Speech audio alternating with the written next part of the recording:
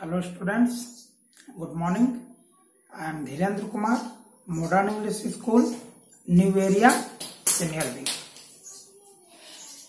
This is fourth part of video lecture for class 7, History, Chapter 6, Town, Traders and Craft Persons.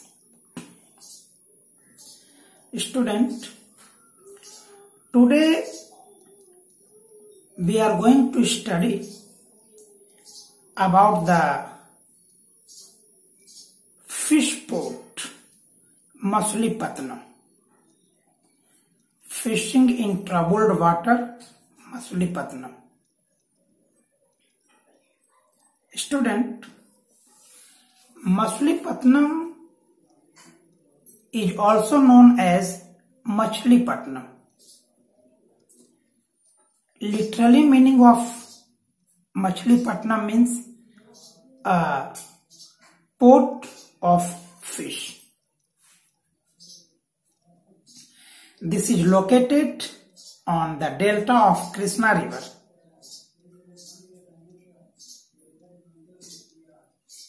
In 17th century, this place has been center of intense activity. Dutch and East India companies attempted to control this place. Why? Why they attempted to control this place? Because this place was very important for trade.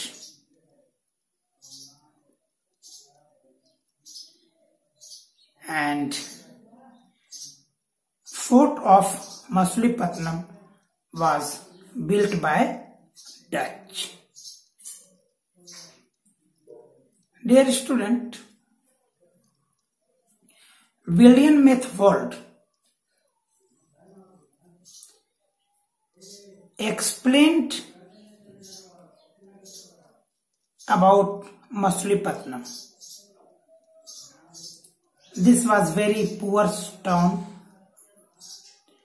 This was dirty town.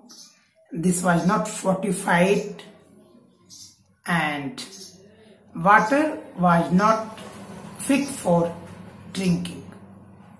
Means water was brackish.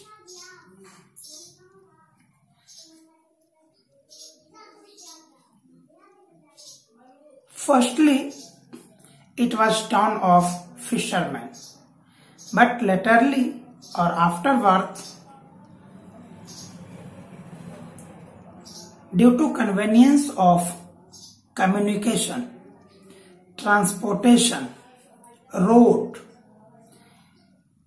this place was residence of Dutch, Portuguese, European traders.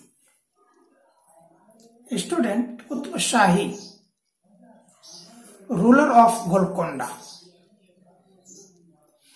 imposed royal monopolies on the trade of textile, spices and other items. Why? First of all, we should understand what is monopoly. Mono means single. Monopoly means ekadhikar. Means trade of right to trade of spices and textile will be in the hand of ruler, and he imposed this rule to prevent trade pass in the hands of East India companies. Student, there was fierce competition among Golconda nobles, Persian merchant, Telugu Komati Chetty, and European traders. And this made Machilipatnam very populous as well as prosperous. But as campaigns of Mughal started, Mughal wanted to control over Golconda. Agent of Mughal, Mir Jumla, who himself was very big trader, he started a conspiracy between Dutch and East India Company. And in 1686 and 87, Aurangzeb controlled or annexed Golconda. And on the annexation of Golconda, traders started search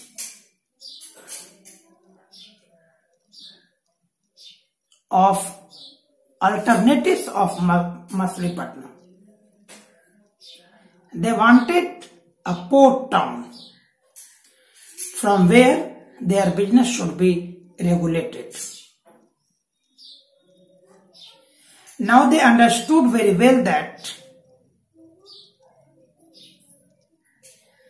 to run business, to run trade, a city, a town should be politically, administratively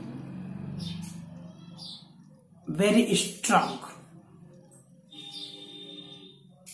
That's why all the traders moved their business trade to the Bombay, Kolkata and Chennai.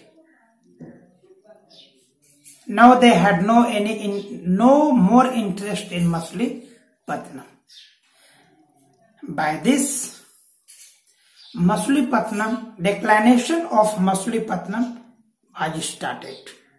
And now, at present day also, this is merely a very small town. That's all. Have a nice day. Stay at home to fight with Corona.